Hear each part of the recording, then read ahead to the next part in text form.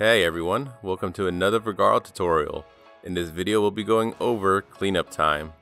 Cleanup time will allow you to set aside extra time after service, so you can have plenty of time to set up for your next booking.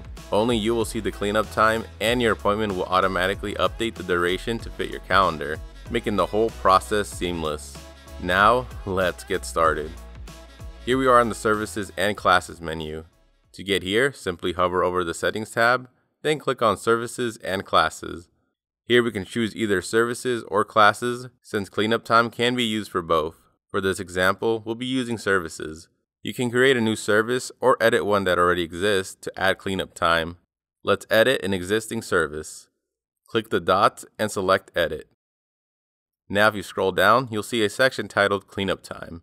Now you can increase the duration in increments of 5 minutes. Remember, cleanup time will only be shown to the business, and the clients will not be able to see it.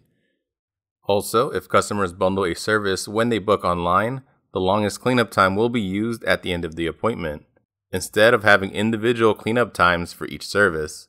This will not be the case for in-house bookings. Now, if we go over to the calendar view, we can see that the cleanup time is automatically applied to the appointment. This icon identifies this service as cleanup time. Also, the appointment has a darker shade of color at the bottom, showing that portion of the appointment is cleanup time. Using the grabber tool to extend the appointment will not affect the duration of the cleanup time. If we hover over the appointment, we can see the exact duration of the cleanup time right here.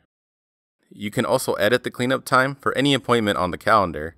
When you edit your appointment and click on duration, you'll get a pop-up window where you can adjust the cleanup time. Remember, this will only show up if you have cleanup time toggled on the settings for that specific service. Finally, let's look at booking multiple appointments.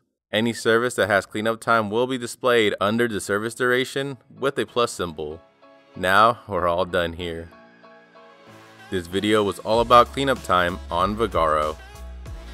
If this video was helpful, be sure to like and comment below. Also, subscribe to the channel to pick up more tips and tricks about the software. Check out the description to follow our social media channels or to start your free trial of Vagaro today.